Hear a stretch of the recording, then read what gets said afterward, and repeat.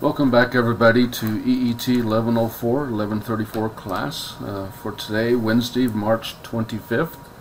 Appreciate everybody hanging in there with me while I learn how to record lectures. Let's continue on with Chapter 9 and talking about Thevenin and Norton circuits, but first let's just review some announcements for the class. Already made them on the Monday lecture, but I just want to repeat. I've got some issues about labs. Lab assignments are still required. The remainder of the labs are to be done using multisim, as we showed in class Friday before the spring break. And we still have some students that need to do makeup labs before the spring break occurred. We missed some labs because of weather and other issues. We need to come up with a fair way to handle these makeup labs. They are required to still be done. You're welcome to perform the full labs on your own at home. If you have the equipment, you have your lab kits, but you don't have perhaps a DC power supply. So there may be issues about doing it on your own at home. If you're local, I can probably arrange for you to check out a DC power supply for the rest of the semester, and maybe perhaps a DMM if you'd like a second digital multimeter. I cannot invite you or ask you to come to class to perform the labs. The campus is closed to students who are not employees at the school. And of note, I'd just like to repeat that our plan is that next fall, some of you may be interested, that all courses on the EET program will be offered as distance ed online in conjunction with in-class lectures. Also, if you need face-to-face time with me, you can always ask for a Zoom conference. I'm starting to figure out the Zoom software and getting to where I have some level of comfort with that. But otherwise, again, if you have any questions or any clarifications of details that need to be made, please email me, so we can get anything taken care of in regard to any issues in regard to class or any help you may need. So here we have a little circuit, and as we can see, it has a number of resistors, our favorite component. We have a voltage supply, a current supply, and I would like to perform a Thevenin and Norton analysis of that circuit. Typically, if we're going to do a Thevenin analysis, we're going to select our load. In this case, I'm going to select this 3 ohm resistor as the load, so we're going to remove it. And in the case of a Thevenin circuit, we're going to leave that gap open and ask the question, what is the open circuit voltage across that gap, to do our Thevenin analysis. And the typical tool we use to find a voltage is nodal analysis. So let's take a look at that circuit and see what we need to do to perform nodal analysis for this circuit. So here we are. We're going to do nodal analysis. I've pulled out that 3 ohm resistor. We're going to ask for that open circuit voltage. So we need to draw our circles. So here we go. We've got a node here. We have a node here. And we have a node here. Now the question becomes, what about this point right here? It's not really a node. Well, with nodal analysis, we've got a couple of options. We can go ahead and define this as a node if we want to, which is legal. Or we might notice this would be the preferred option, the easiest option, that there is no current through this 2 ohm resistor. Now that current does not exist. So if that current does not exist, if we're going to sum currents, this is just something that would fall away anyway because it would be 0. And also, since there's no current through this 2 ohm resistor, there is no voltage drop across that 2 ohm resistor. If there's no voltage drop across the 2 ohm resistor, then the voltage on this side of the resistor equals the voltage on this side of the resistor. So we can just grow our circle here just to include this whole end out here. So that simplifies things a little bit. Now we're down to a node here, a node there called V2, and this will be our 0 volt reference node.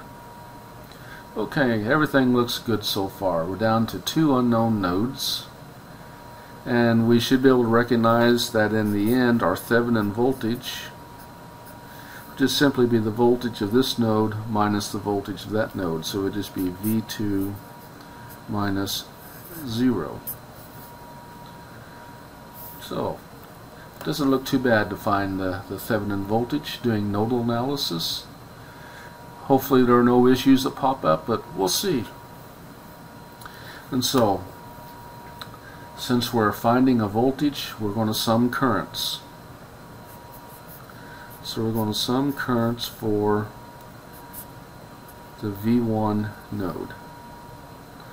Well, we have a wire off to the left and down, so that'd be V1 minus the nodal voltage on the other side, divided by any resistance on that wire.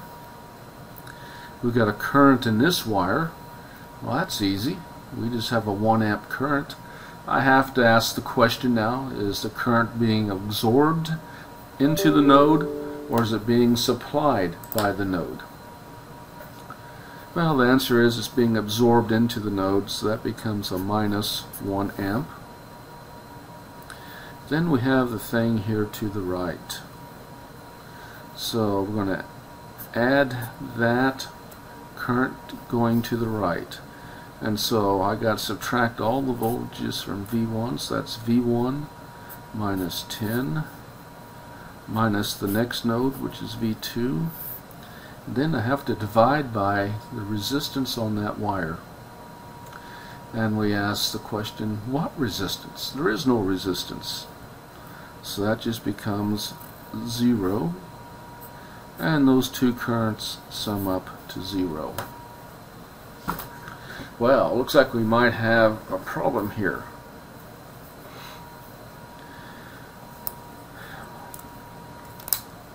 We've got some stuff here divided by 0, and we should know now by our algebra curriculum that when we start dividing by 0 we have issues that come up.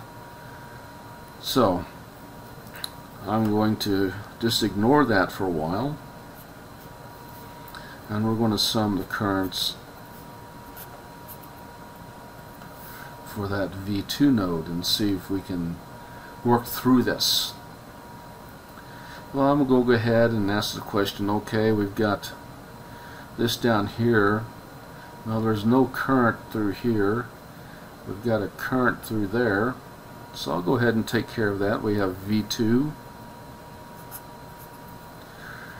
down this wire minus the nodal voltage on the other side, which is 0, divided by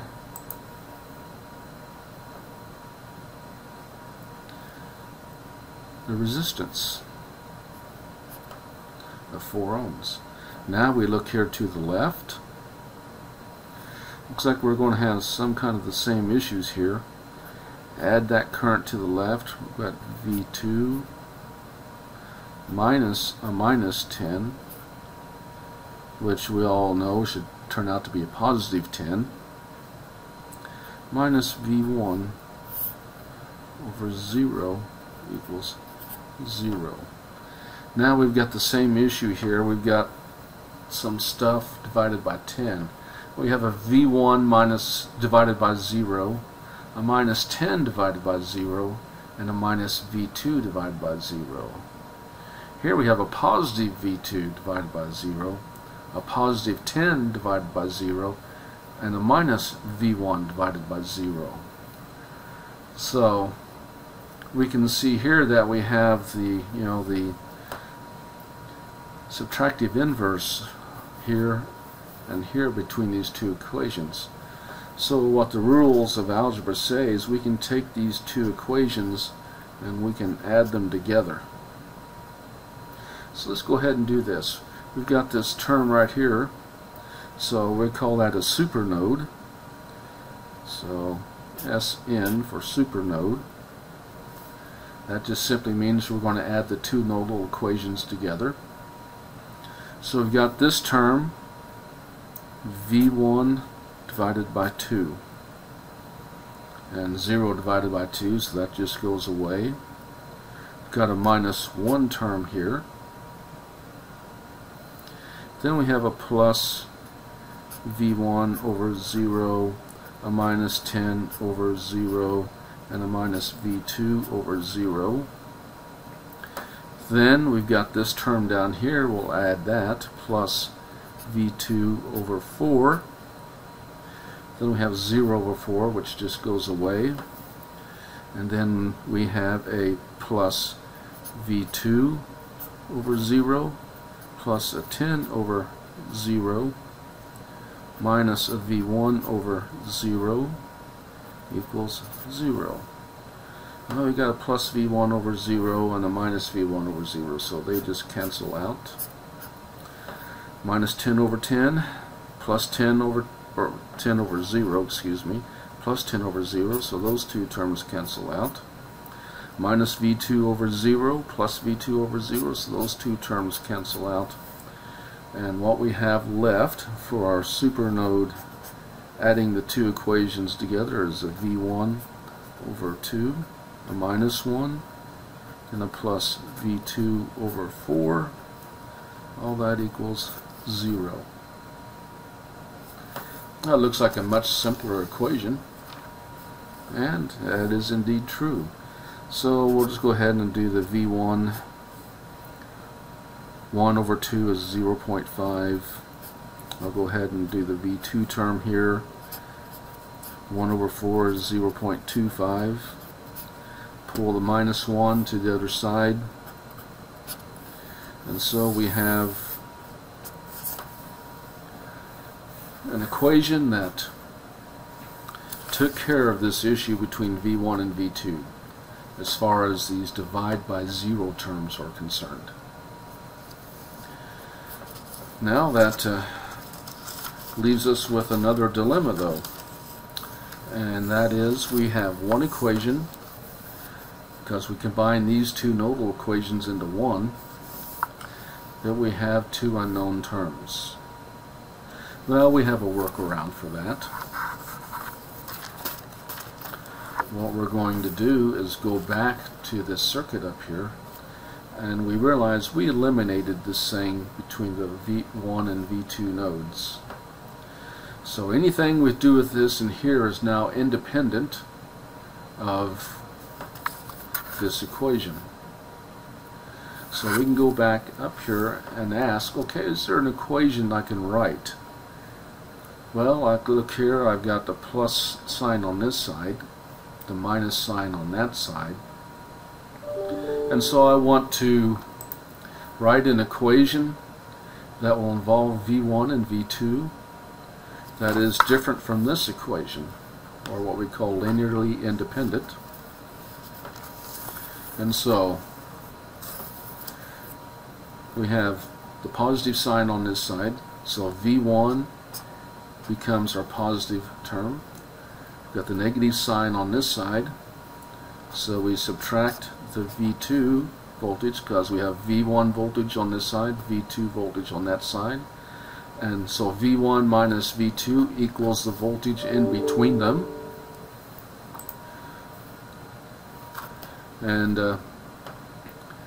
that voltage in between them, since we started at V1 going to V2, we'll say as we start on this side, go to that side, so that is equal to 10. And that is our second equation. Okay, so now we have our system that we can develop, our linear system. The two variables V1, V2 equal this matrix with the values 0.5 here and 0.25.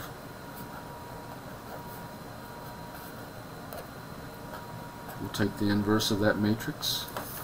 Then we have this term right here. We have 1V1 and there's 1V2, but it's got a minus sign in front of it. And then we have our constant vector. For this first value we have a 1, and here we have a 10. And so we plug those values into our calculator. So let me get my calculator fired up here. Get it into my matrix mode.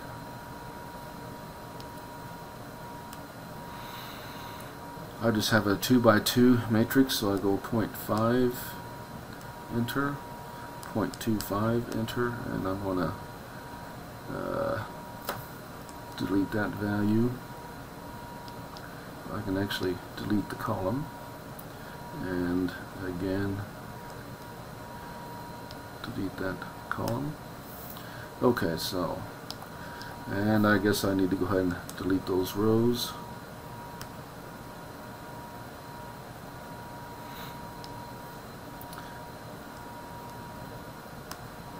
Okay, sorry about that. I had to do some cleaning up on my calculator left over from the other day.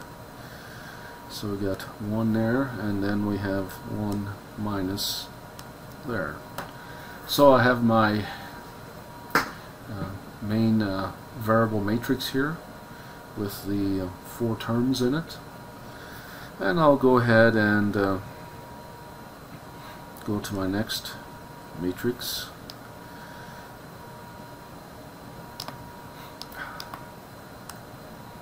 Okay, I've got that term there, which is a 1. Then we have a 10. And then I need to delete that row and delete that row again. Okay, so now I've got my matrix set up.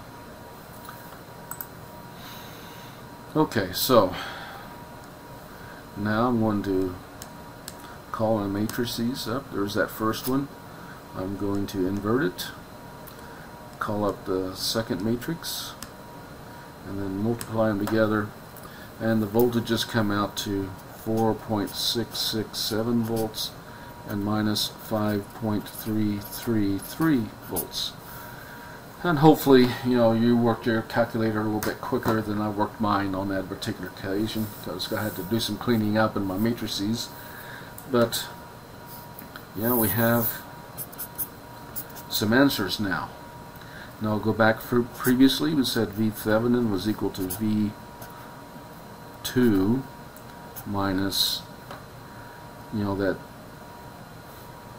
0 volt vector, so it'd be V2 minus 0, so V Thevenin just is simply equal to V2. And so now we got a Thevenin voltage now, and that is minus 5.333 volts. We've got some kind of Thevenin resistance. We don't know what it is now. We have our load resistor, which I believe was 3 ohms. So now we still need to find our Thevenin, but I also asked for the I Norton value, so we're halfway there.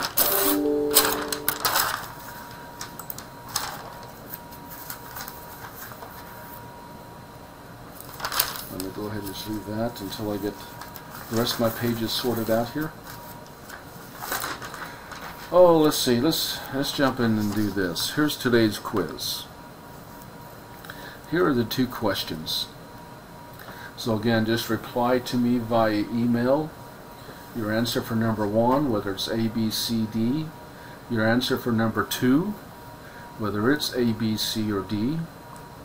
First question, in performing a Thevenin analysis of a circuit, what do we typically do? A mesh analysis or nodal analysis? Are we finding a voltage or a current? And in question 2, in performing a Norton analysis of a circuit, which one do we typically do? A mesh analysis or a nodal analysis? Are we finding a current or a voltage? Now, give me your answers for these two questions for A, B, C, or D, and then email those to me, please. And then you'll get your credit for attending today's lecture.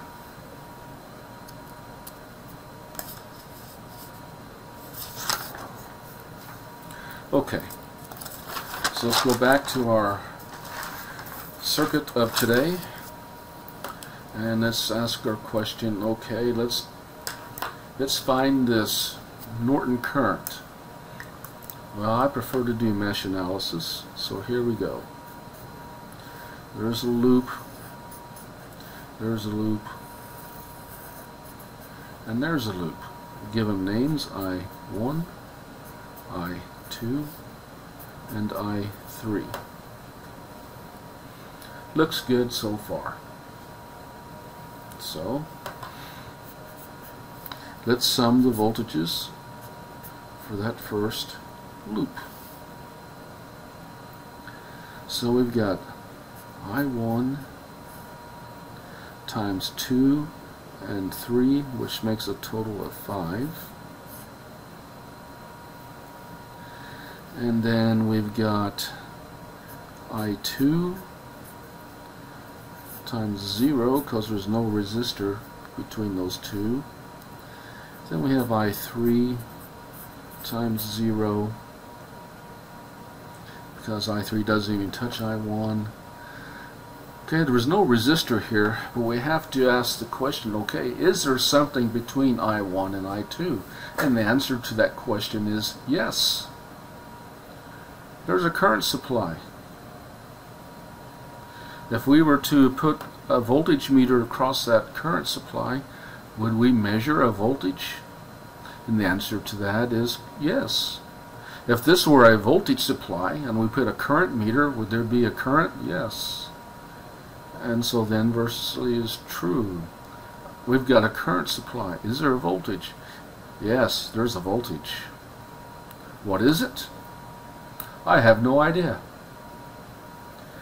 Current goes up, so current leaves the positive terminal of a current supply, comes back in at the negative terminal. So I follow the I1, I've got a plus sign, plus the voltage of that 1 amp supply, which I have no idea what it is, but I just know all those voltages equal 0.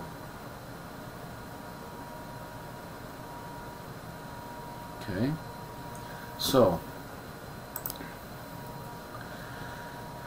let's just go ahead and write our next equation for loop 2. So sum the voltages for loop 2. Got a minus I1. Again, there's no resistor between I1 and I2. Plus I2. It's got a single 4 ohm resistor. Then we got to subtract the I3. There's 4 ohms between I2 and I3 loop. There's a voltage supply up here. Follow the arrow direction. Let's see the plus sign first. That's a plus 10. And we've got this 1 amp thing again.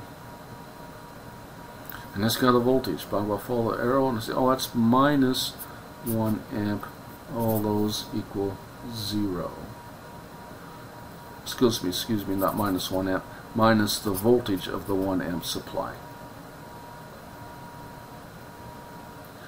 And we've got one more equation to write for the third loop.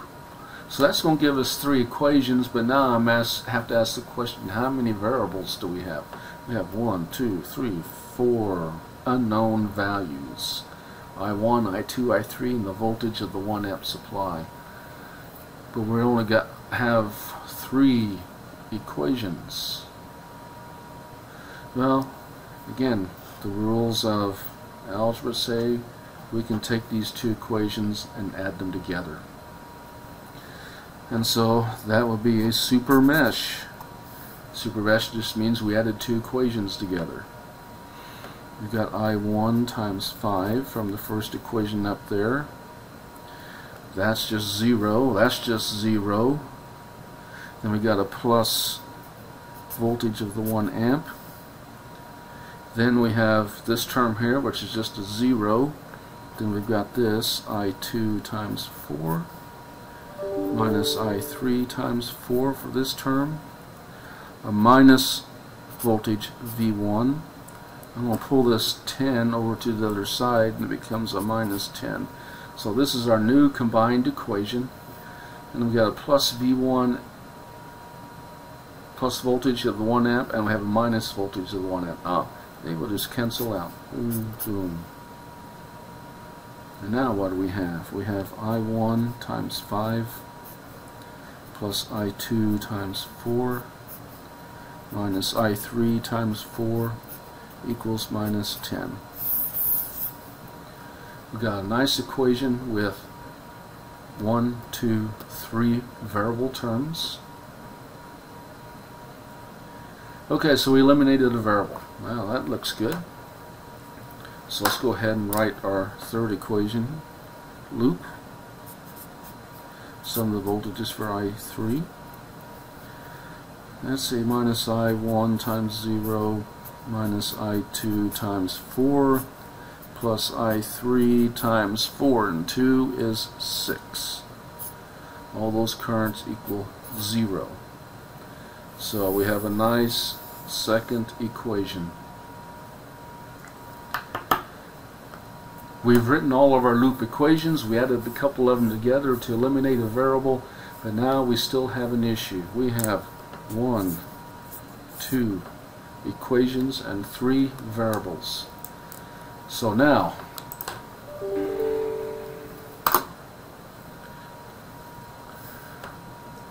let's ask the question, is that enough equations? No, it's not. We need a third equation. And so we're going to go back to the part that we eliminated. Just as we did supernode, we went back to the part that we eliminated. Now let's go back to the part we eliminated here.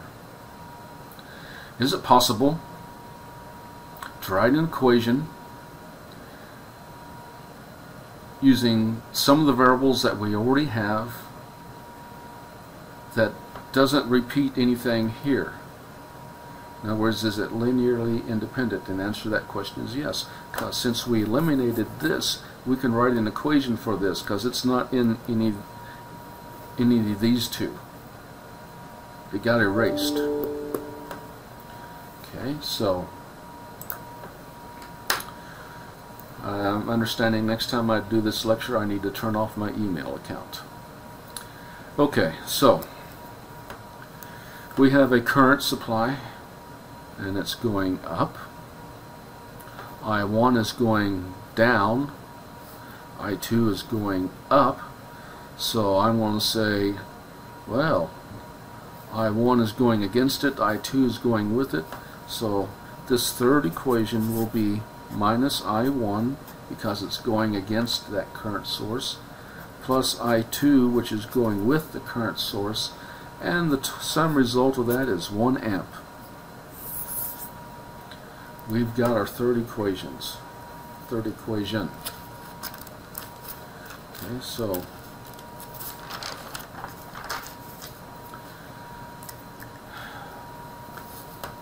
what can we do? Well, we have 3 unknown variables, I1, I2, I3. We've got a system here with a matrix. We've got a 5, a minus 4, and another minus 4.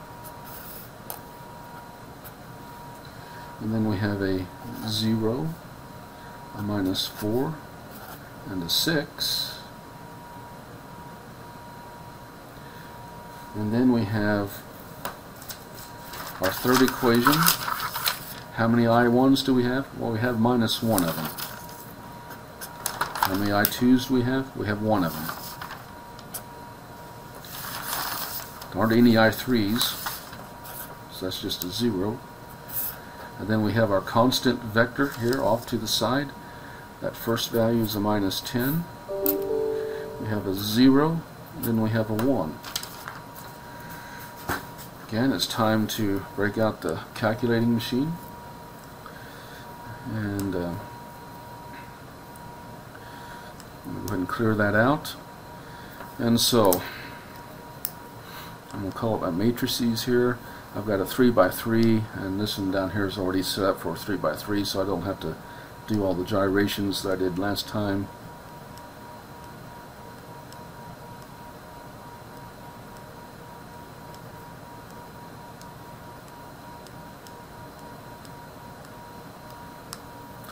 Okay, so I have my matrix set up. I'm going to verify the values before I go on. Make sure I got the minus signs where they need to be, and etc. And that looks good.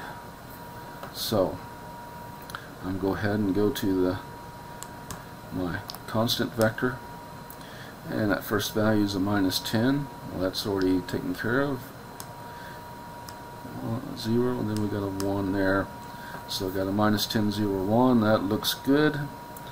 So I go back and call up my first matrix, which is that one. Find the inverse of it. Call up the second one. Multiply them together, and here are the answers. I1 is 2 amps. I2 is 3 amps. And I3 is 2 amps. So I1 comes out to 2 amps, I2 comes out to 3 amps, and I4 comes out to 2 amps. So then we go back to this, and I ask the question, okay, what is I Norton? Well, I Norton is the current circulating out here, which happens to be I3. So I Norton equals I3. I Norton equals 2 amps. So we want to build our Norton circuit. Got a positive 2 amps. We've got our little 3 ohm load here. And then I've got a resistance here that goes in the middle. We call our Norton. Now we got the same issue here. We have a resistance here in series. It's the R Thevenin, and we hopefully know by now that R Thevenin equals R Norton, which is equal to V Thevenin over I Norton. So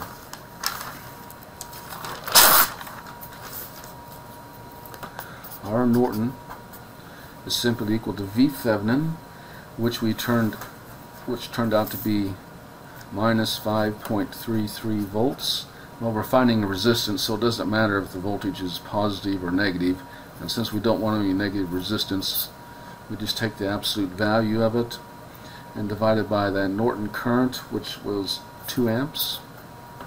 So 5.333 divided by 2 gives us R Norton equals R Thevenin resistance of about 2.67 ohms. So the Norton circuit is now complete. That is 2.67 ohms. The Thevenin circuit is now complete. The Thevenin circuit is complete, 2.67 ohms. The Norton circuit is complete with 2.67 ohms. So now we have our Norton simplified circuit, and we have our Thevenin simplified circuit. Okay. Hopefully this is another good exercise for you,